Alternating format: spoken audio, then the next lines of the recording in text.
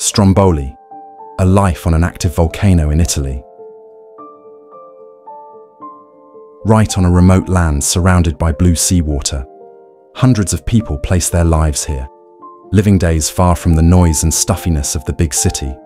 This is Stromboli, a remote life on an active volcano in Italy. Stromboli, located off the northern coast of Sicily, Italy. This island, with an area of 12.6 square kilometers, is home to about 500 residents, who are in 3 villages.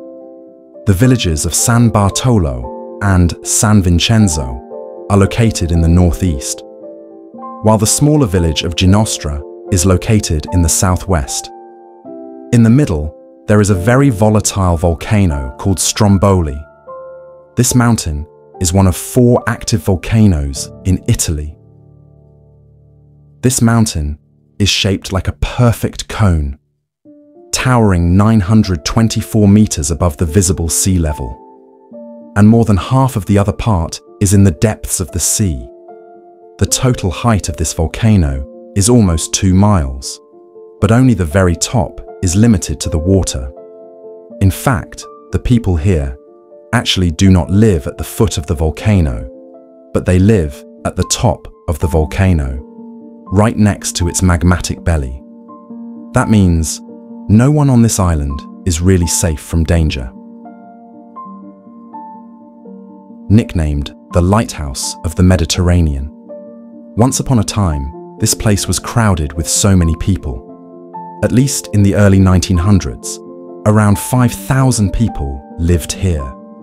But after a major eruption and the resulting tsunami in 1930, the majority of the island's population left for other islands, when the volcano began to erupt almost continuously a few years later.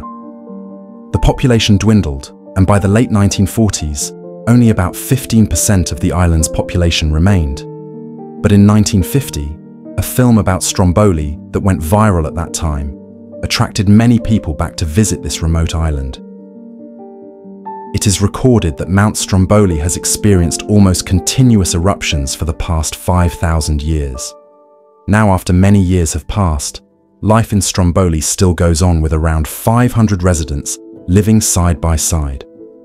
Many Stromboli residents rely on tourism for their income, starting from selling various culinary delights, providing transportation services, tour guides, selling souvenirs, and opening lodgings. With the many tourists who visit Stromboli every year, this is a blessing for local residents. In addition, some of them also depend on gardening. Grape plants are one of the important commodities in this place. Stromboli is one of the most visited volcanoes in the world, and tourists often make a 3-hour climb to see the ancient beauty from the edge of the crater. But this summer, 2 large explosions rocked the island, killing an Italian hiker and causing 70 people to be evacuated from the top of the mountain.